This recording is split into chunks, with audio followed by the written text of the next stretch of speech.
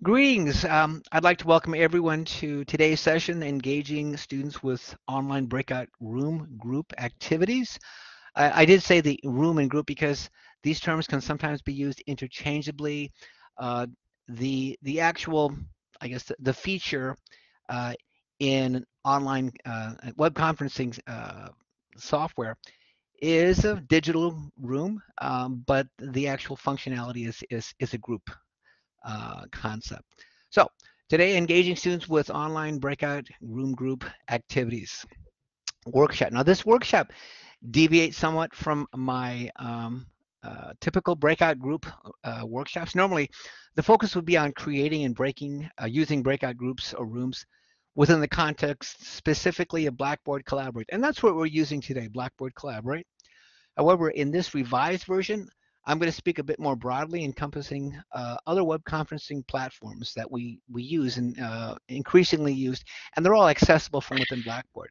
They include Blackboard Collaborate, Zoom, and Microsoft Teams. Now, well, I'll be talking about the technology a bit. I want to spend a good amount of time talking about pedagogical considerations when working with breakout groups.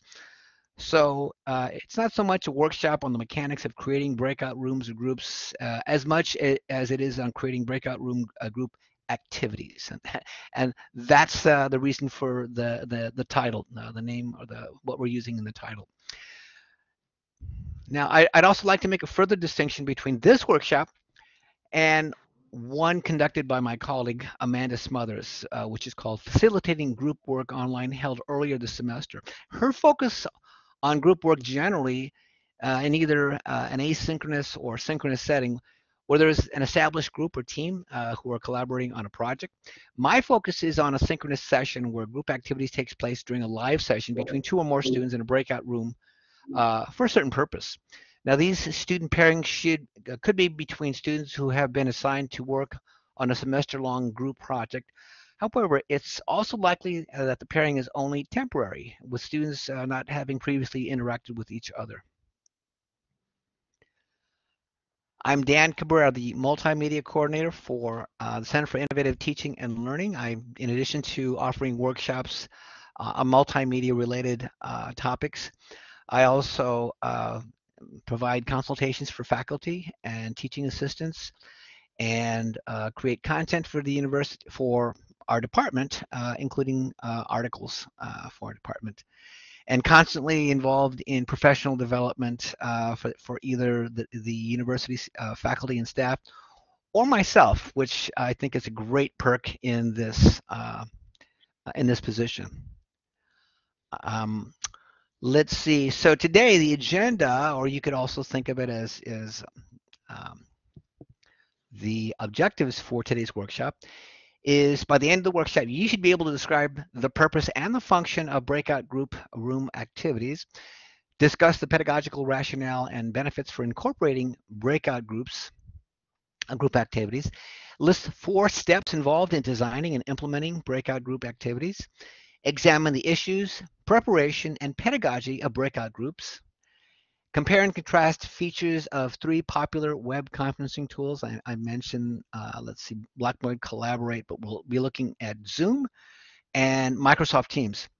And then list examples of breakout group activities, and we can discuss those as well. So my question to you, Deborah, Henna, and Zach, I'm going to ask you to put your response to these questions in the chat area. Okay, so what do you think is the function or purpose of group activity? And this could be in a face-to-face setting, it could be online, but in the past, if you've used group activities, how do you use those things? Okay, Deborah says, engage students, get them thinking. Oh, absolutely. And in fact, you stole my thunder. You're right, Deborah. Absolutely. That's a great reason to do that. How about Hannah, Zach? Let's see. Spur creativity. Yes, actually, absolutely. There's nothing like having more than one person who are both working on something at the same time and who can share. You can share, bounce ideas off each other, and then maybe something will occur to you that is maybe something that might not have happened without that interaction. Okay. So those are good purposes for group activity. What are some of the benefits of group activity? Now, off the top of my head, I'm thinking, well, being in an online environment, not really meeting face to face, you might feel a little isolated. I don't have to talk as I don't have to talk as much. Thank you, Deborah. That's right. You invite the students to share their ideas, their response to questions that you might have. Absolutely good. Um, but having students who are able to just interact with each other on a somewhat social level is tremendous in terms of creating that sense of community that we all hope for in our courses, especially if they're an exclusively online environment. People can feel separate. Originally, I was going to have this activity. Okay, Hannah says, give the students opportunities to apply concepts learned in class. Yes, Henna, you must be looking at my notes. Somehow you got them. That's exactly right. It was at this point I was going to begin the breakout group session to have that, but since we have an odd number, not an even number of participants, I think it makes sense just for us to share in this main room and also to share the chat in the chat area. So let me go to my response to this, and you'll see that there is a lot of similarities between what you guys have shared in responding to my questions. So group work can be an excellent way to engage students in an online course. Now, when effectively implemented, students working in groups or teams can foster critical thinking and dynamic interaction in an online environment. In addition, studies show that when students work as a team, they develop positive attitudes, they solve problems more effectively, and they experience a greater sense of accomplishments. Those are fantastic benefits for group activity. In traditional face-to-face courses, instructors can break students into small groups. Say, you go over here in this corner, you and that group goes over there on the other side of the room, and you have them collaborate on assigned tasks. Now, this provides students opportunities to work, to promote critical thinking and discussion, to encourage social interaction, which I mentioned just a minute ago, and then gain insight from their fellow students as they collaborate to solve problems. Students can then return to the larger class and they can share their findings. And this is what Deborah was saying, so I don't have to talk so much. Absolutely, you bring them back like this and they can share what it was they found. Now, the same benefit can be experienced by online students using web conferencing tools such as Blackboard Collaborate, Zoom, and Microsoft Teams, as they all provide a breakout room feature. Creating meaningful connections can be difficult in larger group settings, especially if you have more than, I don't know, 30, 40, 50 students or more. Breakout rooms allow organizers to divide the meetings into subgroups to facilitate discussions and brainstorming sessions. So breakout rooms have the same features as the main room, and they can be used to facilitate small group collaboration. You can use the breakout groups to challenge your students, to allow students to work together in addressing questions, problems, case studies, something that you might offer your students. A moderator can create groups and they can place the session attendees or students into these breakout groups. And they also have the ability to move around groups to engage with students when they're working in groups. And so just as we can in a face-to-face environment where you may have students who are physically in the same location, but now you've separated them into groups, you can walk amongst them. You can peek in at maybe a group of, I don't know, 4 or 5 students and then say, hey, do you have any questions? Or you can just listen to hear what they're discussing, what their progress is on addressing a particular question or problem. Yeah, without tripping over. But yes, I've done that. I mean, it's funny you should say that because that has happened to me the past too, not being so involved with what people are saying, not watching where I'm walking. Okay. So it's important to have that ability to move around groups carefully and engage with students when they're working as group members. Now, to facilitate the breakout room, let's see, students freak out when oh, yeah, no, okay, so interesting you should say that because especially if it's online in an online environment, it's kind of sort of like that creepy next door neighbor who is maybe in the second floor bedroom looking out their window, or maybe they're in a playhouse, clubhouse, a treehouse in their back, and they're looking out a little window to see what's going on. People can get freaked out by that, and I totally understand it. It's one of the reasons we'll be talking about the need to explain to students why what is the use of the breakout groups and all that. So just, it's important that they know that it's being used to facilitate those small group collaboration efforts. Um, and that you, as the moderator, you can create the breakout groups that are separate from the main room, and you can assign participants to them, so those students will understand that. But also that breakout groups have their own feature set in each one. They have their own private audio, whiteboard, application sharing, and then chat. And any collaboration that takes place in a group is independent of the main room and other groups. They have their autonomy, they have their separation, their privacy for the time that they're meeting. What is said or viewed in a breakout room will not be captured in a recording, but with limited exception. I'll come back to what is that exception? Um, because a lot of times when you start a recording in a session, you have breakout groups.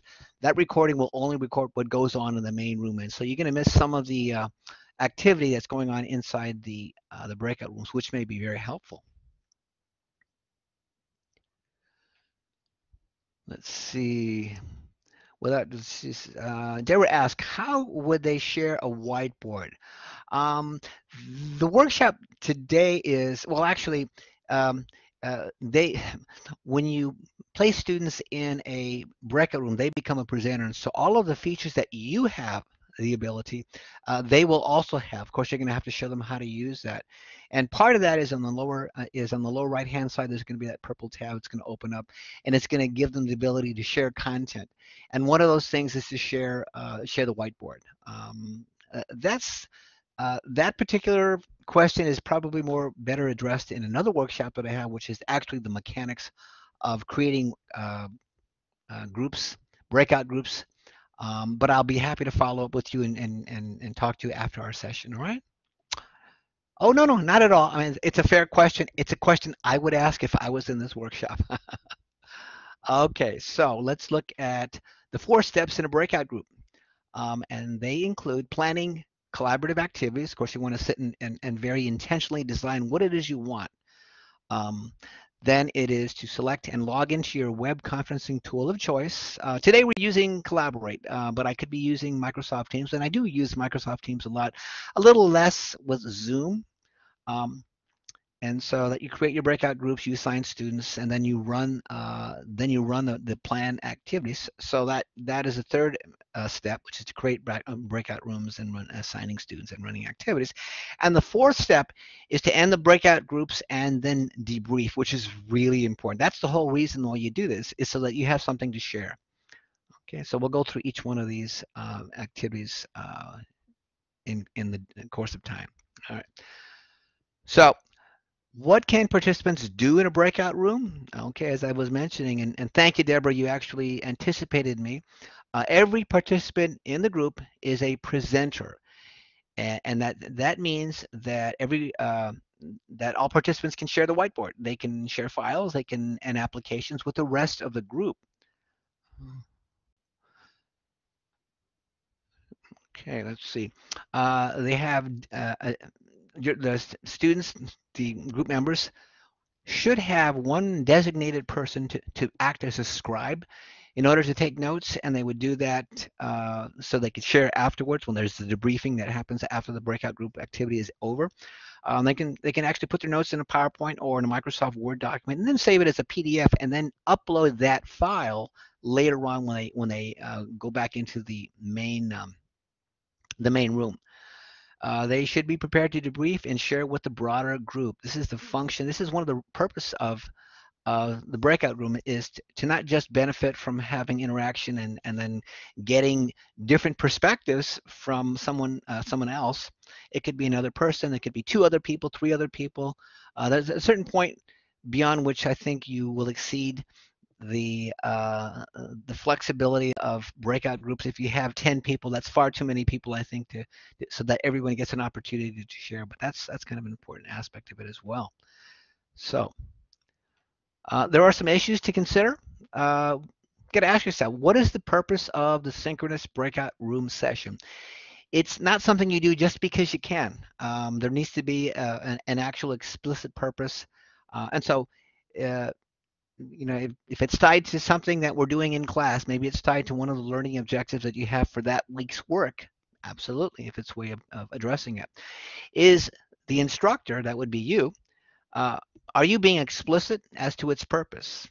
In other words, explain to the students, why am I doing this activity? Why should I spend the next 10 minutes doing this? What is the purpose of that? Like this. And so it's very important that you make it clear to students why they're doing this.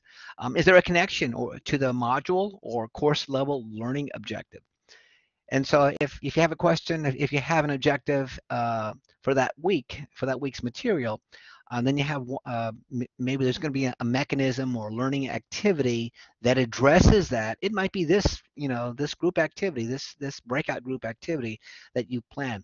But of course, you have to design it very carefully and with a great deal of intentionality.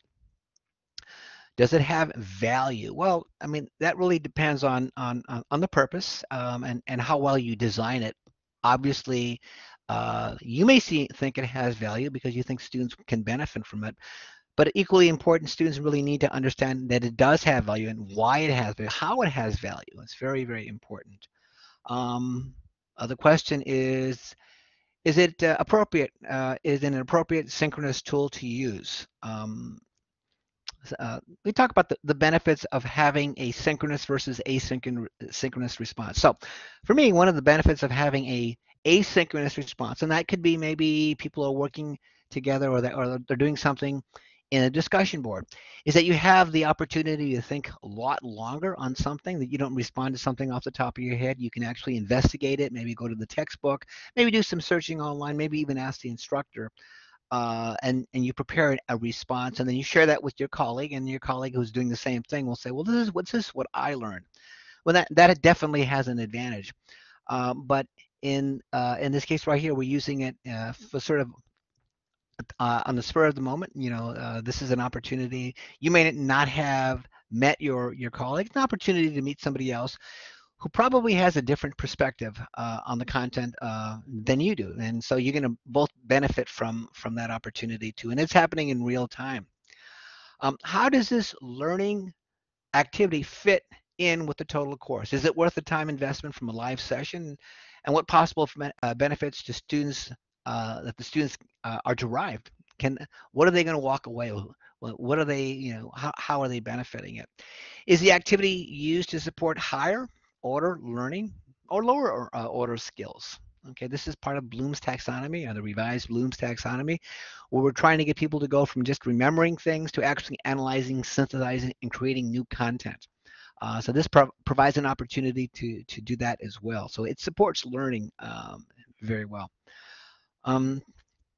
The question, technology, will students have access to the appropriate technology to fully participate? That would be maybe technology and accessibility. It's an important question. I know that whenever I have my workshop when I have online sessions, I ask my students to be very careful about their online connection. If they can possibly use an Ethernet connection, please use that. If they don't, if they have Wi-Fi, then I would ask to make sure that their device is close to the router. So that there's not going to be any issues with breaking up or losing connection. And this happens far too often. I know that in dealing with faculty who call in and they're complaining about students, just coming in and leaving. I don't think it's students coming in and leaving just to be annoying. It may be that their device is not adequate. And so students need to be aware of how to address those technology questions. And then the role of the moderator or the instructor in the session. And here's some things, certain things that they can are responsible for. So you as an instructor, you're responsible for facilitating student activities. You can monitor the group or the rooms, the breakout rooms. You can provide options to change the name of breakout group. If students say, well, I think I would be more comfortable if it was called something else. You can move moderators or participants to different groups. And so I, as a moderator, could go into group 1, group 2, group 3, or I could put participants from one group into another group. Okay. Then I'm also responsible as a moderator to end breakout groups, and of course it'll be after a certain time period, and I will have designated, let them know that, hey, we're only going to go for 5 minutes or 10 minutes, and I'll let you know 1 minute before. I'll broadcast a message saying, hey, we've got 1 more minute, prepare to come back into the main room. And then, of course, you conduct the debriefing of the breakout group activity, gathering results and products of those breakout group activities that students have just spent 5 or 10 minutes working on. So you, as the instructor, the moderator, have an important responsibility. So let's talk about, I think it's the first of those four steps is preparation. So we're talking about prepping for a session for collaboration activities. Uh, do you create breakout groups in the session, or do you plan them in advance? Now, sometimes you don't have that option. Uh, Certainly, one of the things that um, Blackboard Collaborate has been talking about for a long time is to have pre-existing groups outside of Collaborate in the Blackboard course, and then using those groups when you are in your Collaborate session in the breakout group. That's been one of my on my wish list for Blackboard for a long time. Let me see. Deborah asked another tech question for later. Would the students have to have a second computer to create a Word file? How would they run Blackboard and Word simultaneously? I so wish that they would do that. Okay, so yeah, I will respond to that after the session. I'm happy to do that. It's actually not that difficult. It's just that recognize that the importance of audio, and so even though they may actually not be in that session, I mean, they might not be able to see it in their screen because they now have opened up a Word document. They should still be able to hear what's going on, and they can still share, content back and forth. Let's see. Says, how does the breakout group, how does the activity, I should say, fit with the total course? Why are you using a breakout group activity versus something else? There has to be an overriding reason why you would choose to use that particular activity in that way. Is the activity tied to a module level objectives? I think that we talked about this just a short while ago. You don't do anything in your course that really isn't tied to something. It's not fluff. It actually has to be tied or connected. There should be an alignment between the objectives of the course, the types of activities that you use, the content that you're using, the assessments that you're using. It should be a one-to-one connection. So if you have an activity that doesn't really respond or address any of the objectives, or will be measured in any meaningful way as an assessment, really, then you have to ask yourself, is this an activity that makes sense to include? Is this a one-time activity, or is it a consistent pattern activity? I'd use it once or multiple times using breakout rooms during a regularly scheduled synchronous session. And it's something the students need to know. If students can expect to have this like this, then they'll be a little bit more psychologically prepared when it does occur. Is there any preparatory material that students need to have reviewed in advance, like assigned readings or other content? When there might be a video that you have or an article that you want to share, and you're asking the students to please read that in advance so that when they go into the session, they will be prepared to have a meaningful discussion with their partner or partners. You have to decide how to design the learning activity that's based on a stated purpose, the module level objectives, and the materials used. So we're putting these all together. And you want to make sure that all of them are being adequately addressed as well. Otherwise, it's, students won't see the connection. Sometimes you need to make explicit what that connection is, and so that's your opportunity to share that with students, so that students know now they have a purpose for doing this activity. Is there a reason to manually assign students to rooms, or can they be randomly assigned? And this really addresses the issue that I had before of Blackboard Collaborate, where they were talking about tying groups that were created in Blackboard, the Blackboard course, and then bringing them in and having students work in breakout room activities with a partner that has been assigned from previous time, as opposed to spending time manually putting people into groups or randomly assigning people, which of course is the quick and easy way of doing it. But maybe that doesn't meet with your pedagogy, your rationale for having group activities. Maybe you want 2 or 3 people to be together all the time for every one of these sessions like that. So that's important. Another is in your preparation is to be ready to circulate. And you can leave the main room and you can pop into breakout rooms. Deborah was quite right when she said it may be a little surprising to students when they see you all of a sudden in their breakout room, but you tell them in advance that this is going to happen. Um, it's the virtual version of circulating in your physical classroom, only this is digitally, of course, to check in on in groups. These check-ins really allow you to clarify questions, to build on student ideas and support. So you're going in the right direction. You observe what's going on. And you can move in and out of breakout rooms and you can also hold your students accountable for the learning task. So the students know that, hey, the professor is going to come in the session. We better have something to show. And so let's talk. Let's make sure that we're working on this stuff. You can also send messages. So you want to plan in advance. So when the teacher facilitates small groups in brick and mortar classrooms, they often really display a visual timer or remind students how much time they have left. Now you can send a message from the main room to all breakout rooms to keep your students on task, to share directions, or to add other meaningful reminders. So the ability to send messages to all the groups, and you may have just 3 or 4 groups, or you may have more. You don't want to have to go into each group and pop in, share the message, pop out, and go into some other room. You can broadcast them. Because working in breakout rooms is maybe new for students, using the polling feature to gather student feedback once everyone is back in the main room is something you might want to consider. So if you plan to use breakout rooms consistently, it's important to find out what students' experience was like, so you know what adjustments or supports that you need to put in place. And so after the breakout room activities, you might put out a poll that says, okay, what was helpful in the breakout rooms? Did you experience any issue, any technical issue? And then you might have students who actually responding to that. And you say, yes, I did. I kept losing my connection, or my partner kept disappearing. Okay, now pedagogy. Pedagogy, you decided to offer synchronous class sessions with your students, but how do you make these lively, engaging, interactive, and worthwhile? Well, simply transferring what you do in a land-based, in-person, face-to-face classroom to a virtual platform is not necessarily a given or easily done. Video conferencing tools and platforms such as Blackboard Collaborate, Zoom, or Microsoft Teams are an intriguing medium.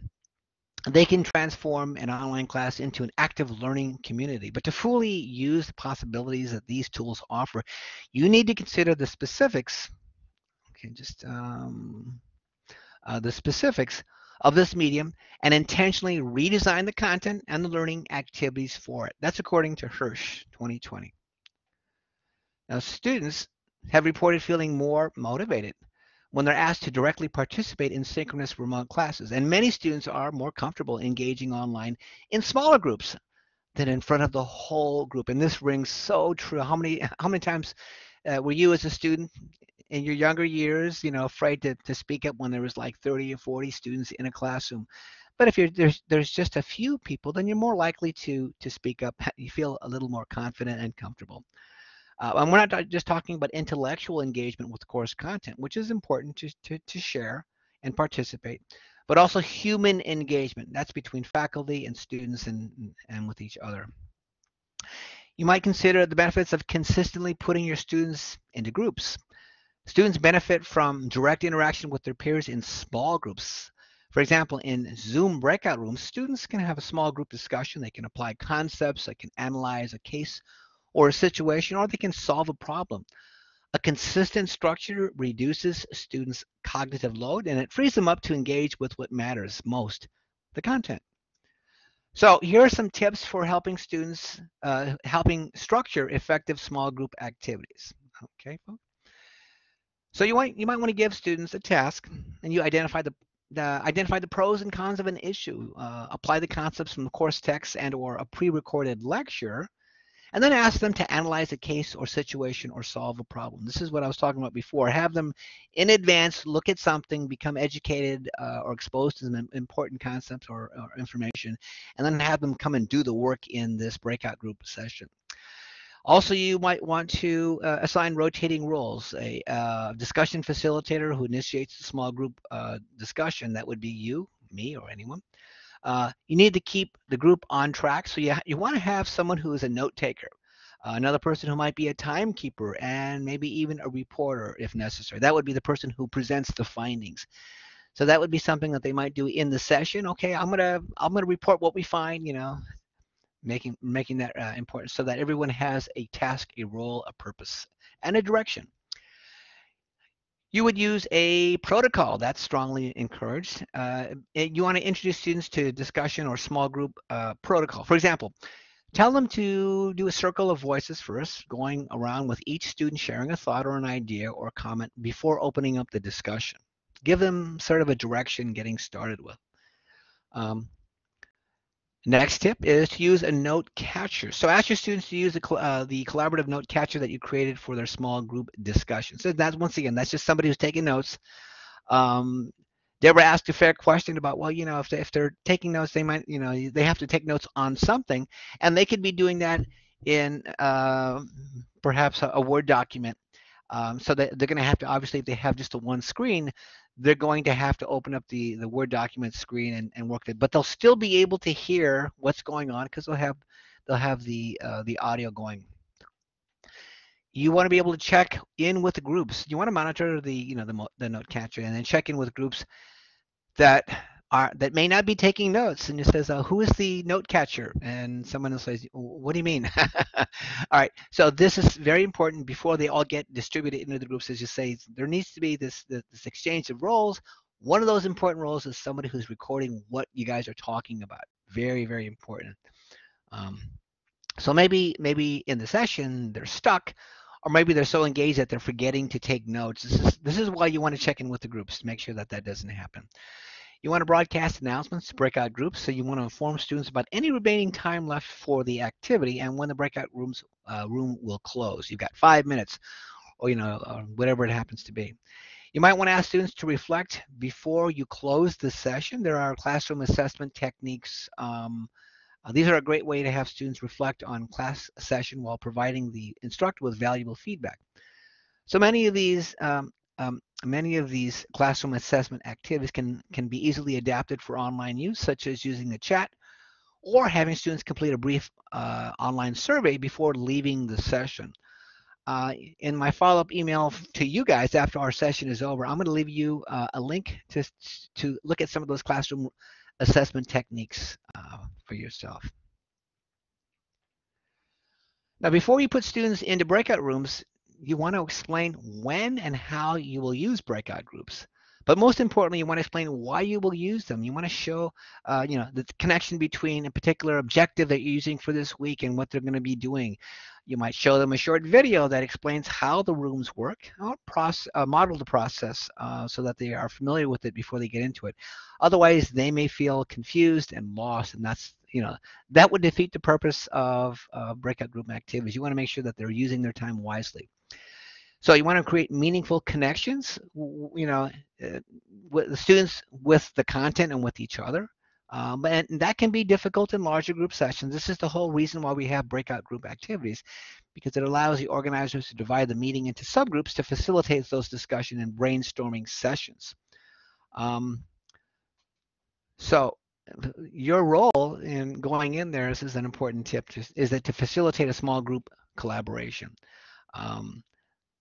This activity also provides a sense of immediacy and even a bit of intimacy in that, because now you're just talking with a couple of people or 3 or 4 people instead of a large group, which students may be intimidated by. So moderators must see their role to facilitate student activities. And that is, your efforts as a moderator is to provide meaningful and significant experiences for your students as you teach them the course. So you don't really necessarily need to make a distinction. Oh, now we're doing this online. Just see the activity as working, is important, working in the course. Okay, there's nothing unique or special about it being online. It just happens to be online.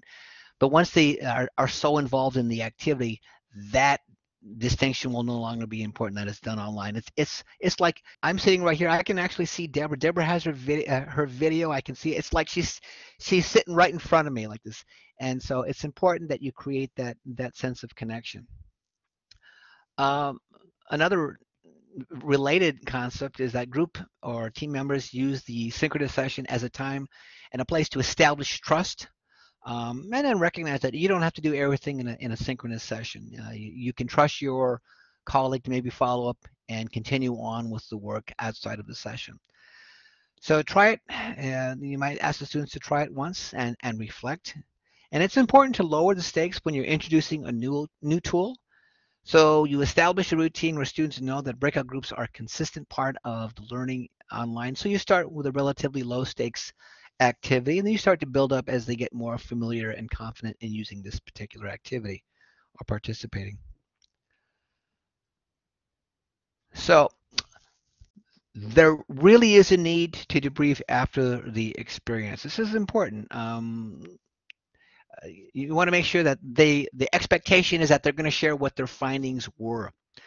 But you also want to know, will you also have them do a reflection of their experience? And so even beyond the online synchronous session, you may actually ask them at the end of the week, maybe as part of a journal reflection, uh, what did you find, useful in this week's set of activities? Maybe specifically, did you gain anything from your breakout group activity that we had on Tuesday or Wednesday, whatever it happened to be? So you can share that. So it's not just what their product was from that activity. It's a reaction to the activity itself. Because it could be that the students were not being very productive, and they could explain why. I didn't connect with my partner, or my partner wasn't saying very much, or I wasn't feeling very talkative that day, whatever it happens to be. So you use the breakout room activity to challenge your students. You allow students to work together in addressing questions, issues, or problems that you have developed, you have designed, and you have given to your students, with the expectation that they'll be looking at it, investigating it, and exploring it together. And once again, you have the option when the activity is going on is to move around to groups to engage with students when they're working in their groups. So at this point, before we get into the comparison of the different web conferencing platforms, um, let's see. Hannah, Zach, Deborah, do you have any questions about the pedagogy, the rationale?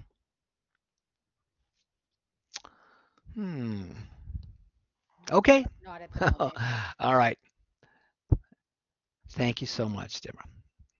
So let's make a brief comparison. I got to say that I'm not an expert in all of these different modalities. Collaborate, Zoom, and Microsoft Teams. I use all of them. Um, and when I did my investigation on what their feature set was for using the breakout group feature, is that these things change sometimes unexpectedly, sometimes without much fanfare. And so when I did my investigation, that was the state of the art at the time, and so something may have changed. Some things I wish changed have not yet changed, which is really frustrating. Okay, so let's look at Blackboard Collaborate. One of the nice things with all of these is that there is this connection in Blackboard. All of them you have access to all of them within your Blackboard course. But I think because Blackboard Collaborate has been the one that's longest that we've used in Blackboard, because it's integrated with Blackboard, it's relatively easy to use. When you're actually using, you're in a session. If you're looking at the gallery view, you can decide if everyone in the session can use the gallery view, or it's just you. Only you can use it. You can turn the gallery view off for everyone. So when you disable the gallery view, up to 4 videos are visible, but and then attendees can't choose to see more. Once again, pedagogically, what's the rationale? Why would you want to limit people's videos? One reason might be bandwidth for your students. Students, who are on iffy Wi-Fi, yeah, that might be a bit challenging. So you might decide to go with a smaller gallery view, which is important because you want to make sure that they're connected, they're listening to you while you're there, and before they get separated into the breakout groups. So if you're familiar with Blackboard Collaborate, you know that you join through the Blackboard Collaborate scheduler page. Unfortunately, you cannot pre-assign students to groups. So this is having to do with what I had mentioned earlier about one of those features that we hope Blackboard eventually comes up with is that connection between groups that you've already created in your Blackboard course and then bringing them and using them into the breakout group activities. Still, I don't see that as being implemented, but hopefully that is something that will in the near future. You can assign students to breakout groups manually or randomly. Okay. Um, all of these groups have all the features of the main group. Oh, I know. Listen, okay, Deborah, I've actually asked this question myself. And if you happen to have a GA, that GA could be you give them a list. I want this person, these people in this group, and all that. So, sometimes we don't have that luxury. We don't have a GA who can do that for us while we're in a session like this. So sometimes you're sort of tied to, at least in Blackboard Collaborate, tied to this the need to randomly assign, and it's really frustrating. Let's see. You can upload content, PowerPoint, PDF, images in Blackboard Collaborate, which is great. You'll find out that's one of the things that is limiting in the other two formats I'll be mentioning in just a minute. You can also share application screen. Instructions can push out content to each breakout room. It can all be the same content or individually unique. You can send out messages to breakout rooms, and breakout rooms can also send out a request for assistance. Okay, once again, that's going to be one of those technical questions I'll be happy to talk about after the session, Deborah. Thank you for asking. Now, one of the things that's important is recordings do not occur in the breakout rooms. Once you leave the breakout room, once you leave the main room, that recording is not going to pick up anything that goes on there. And the other thing, which is a downside, is you cannot reopen breakout groups. Once they're closed, that's it. It's over. And so this is the real frustration. So this is so important when you are creating or designing breakout group activities. Do you want to have the same people in the same groups for multiple times? Then you're going to realize that's going to be a lot of work if I want to be able to do that. And so it may be that you use another tool, and so we'll be discussing those other tools that may allow you to do that. Okay. Captions that are in the session really are typed by a live captioner. And that's really important like this, but it has to be a live captioner. Okay. Our next web conferencing tool is Zoom. A lot of people have heard of Zoom, not just in academic settings, but in every part of society. It does have partial integration with Blackboard, which is kind of nice. You can create meetings and you can share meeting IDs and password from a Blackboard course, but you don't want to share a link. You want people to actually get into the Zoom session from within the course. Students you have students access through the NIU Zoom login or download the application. One of the nice things about Zoom is that you have a gallery view, 25, 50 students. You can have them a maximum view. You can join through the Zoom portal or the desktop app. Now, supposedly you can pre-assign students to breakout groups. However, when I've done it in the past, it seems to be inconsistent. Sometimes it works and sometimes it doesn't. This is what I was talking about is an option to Blackboard Collaborate if you want to make sure that people go back into the same groups. However, my experience up to this point is that it is not consistently working. All right. So you may end up doing what you did in Collaborate, which is to manually assign people to groups or randomly assign them. Once again, breakout groups have all of the features of the main room. You have to use screen share. You can't upload files to Zoom, which for me is kind of a limitation. I'm not sure why that is. It may be changing or it may have changed already. I'm not aware of that.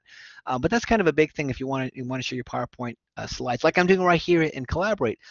But if you do the share screen, then you open up Collaborate. If you have the Blackboard program on your computer, then you just go to that particular screen and you share that. You can provide content in a Google Doc for groups to work on simultaneously. And actually, this might address your question, Deborah, about how can people participate if one person is taking notes, but they're so if you have a Google Docs, that might be a Google Docs in one of the tabs that you have already opened, as a group member, and then have them work in their adding content while still being able to hear what's going on in the breakout groups, via their audio.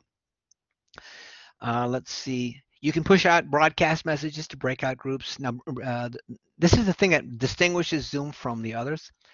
Recording follows the host into the breakout rooms if the host records locally, and I'm sure you're aware that when you are going to record, you can record locally or you can record in the cloud.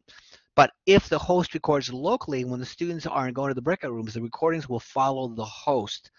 So if I was using Zoom and I was recording locally and I broke you guys up into multiple groups, I could go into, and anywhere I went, that recording would follow me, which is really kind of a cool tool, a feature set. But you don't get that option if you record in the cloud. Instead, you just get pauses in the recording and resume when everyone returns to the main room.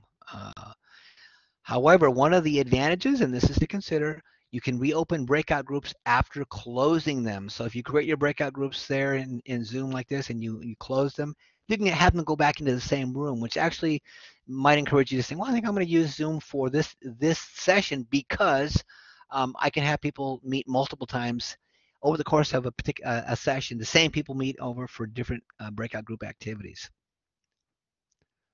Okay, so one of the nice features too is that there's auto transcription, which is great. Whatever is being recorded and listened to, it actually takes that sound and converts it into speech. And then Microsoft Teams, once again, it's integrated in the NIU community. I believe we all use Microsoft Teams here at NIU. You have to put the Teams meeting information into the course.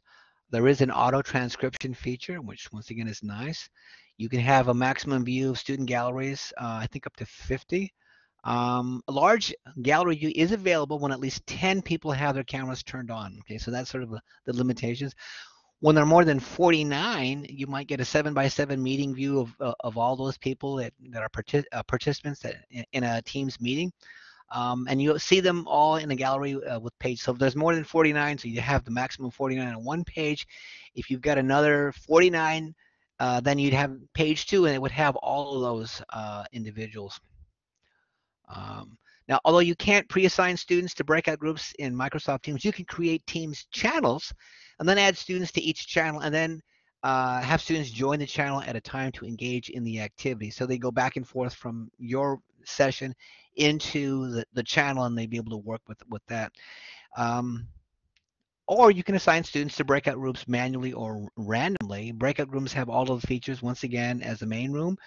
You can use the share screen, but once again, you can't upload files to the Microsoft Teams. You can suggest providing content in a Google Doc for groups to work on simultaneously.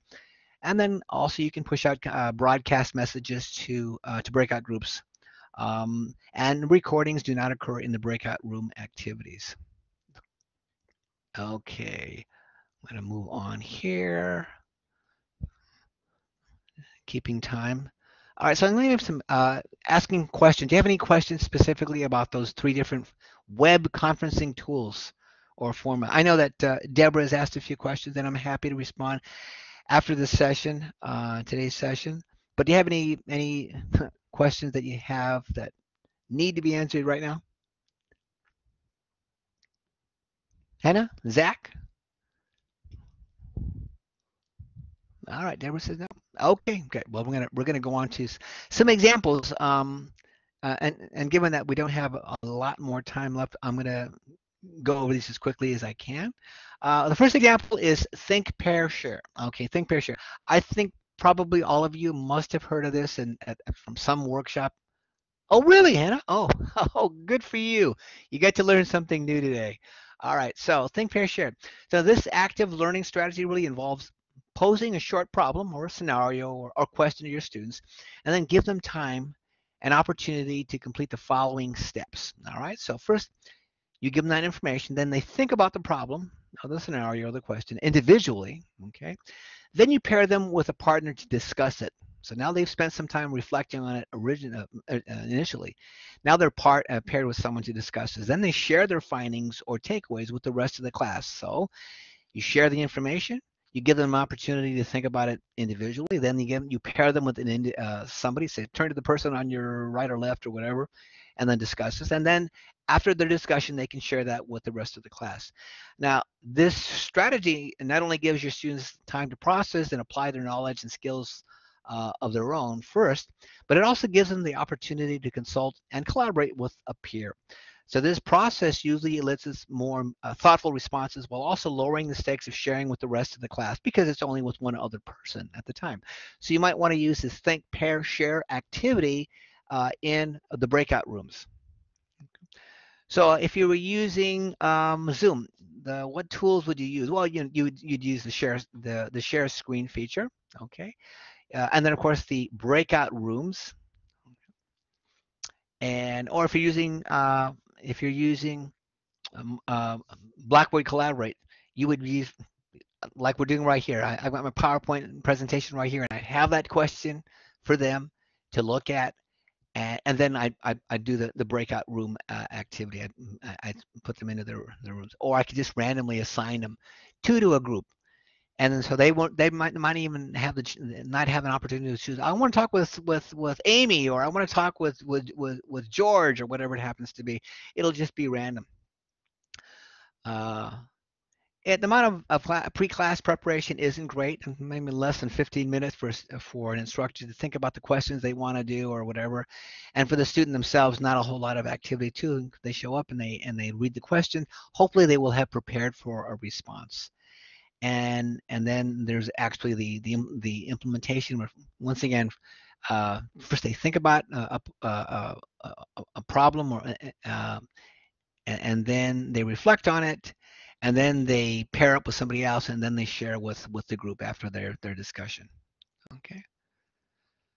Now there's an example that I've used in the past. This is one from an astronomy class at Cuesta College, and they use flashcards in a peer instruction. This is Think, Pair, Share.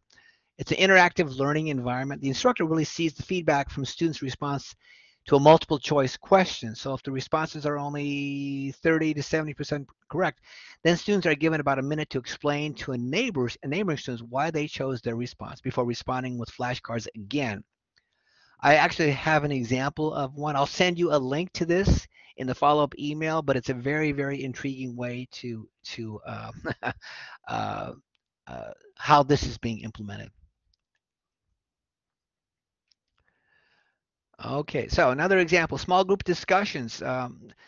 Small group discussions are one way for students to delve more deeply into a given problem or issue. You can pose an open-ended question or a problem, or provide students with a scenario or case study, like you did with the pair share.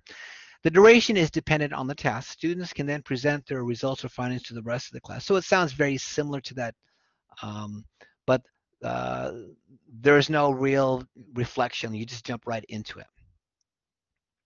Hold on, let's see. So you want to reflect on the learning objective that would most benefit from the small group discussion activity. So you as the instructor, so you're thinking about, okay, this is my objective, my learning objective.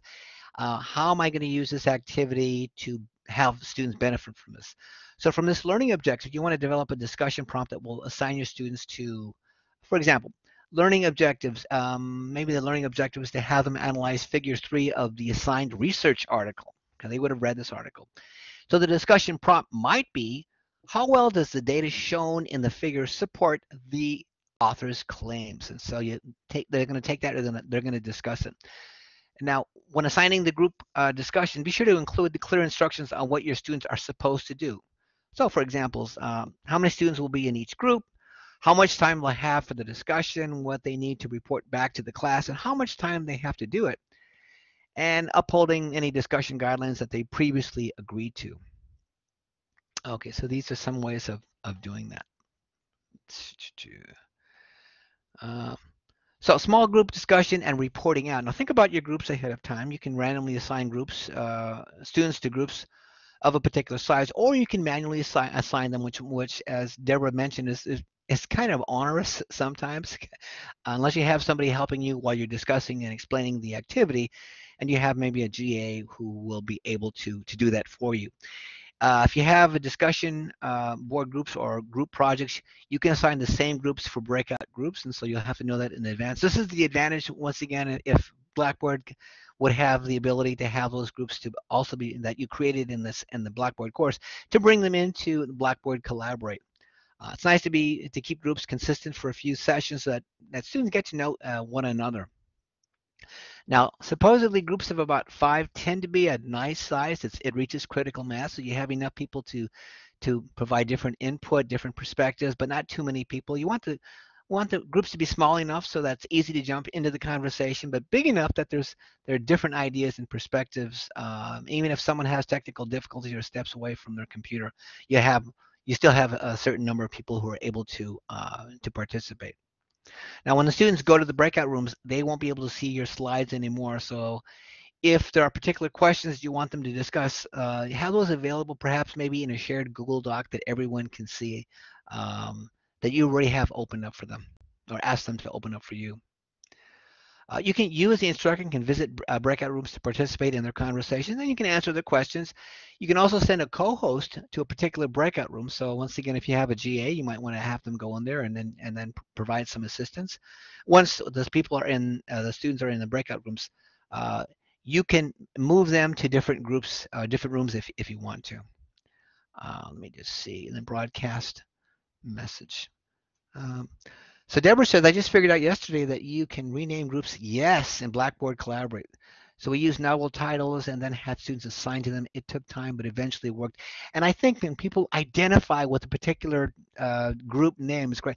When I create group activities in my course, I create, I teach an ethical decision making for healthcare professionals. And so I have students with teams like Team Beneficence or Team Veracity or Team Informed Consent. They're meaningful to the students. Okay, let's see. I'm going to go through this right here. Brainstorming is another activity where you have people have the opportunity to write text simultaneously on a shared whiteboard or prepared PowerPoint slide and using annotation functions to use the chat function to write down their ideas.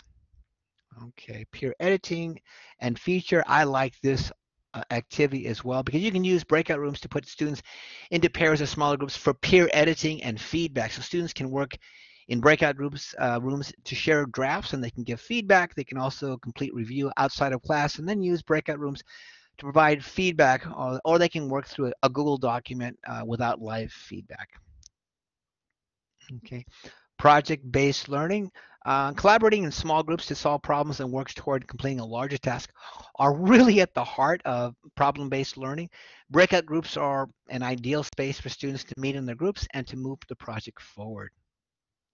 Okay. And this last one right here, this is four corners debate. So in the main room, you want to share a statement with your students. Tell them that there are 4 stances that they can take: strongly agree, agree, strongly disagree, and disagree. Give students time to think and make a choice. Students type their stance into the chat and then place students into the breakout rooms based on their chosen stance. So once in the room, students develop an argument and choose a group speaker. When everyone comes back, each speaker shares out, and students can type in the chat if they've changed their minds. Okay. Okay, I think that's all we have. All right, so we are at our end point. Are there any questions? Deborah, I promised to respond to you. Hannah, do you have any questions?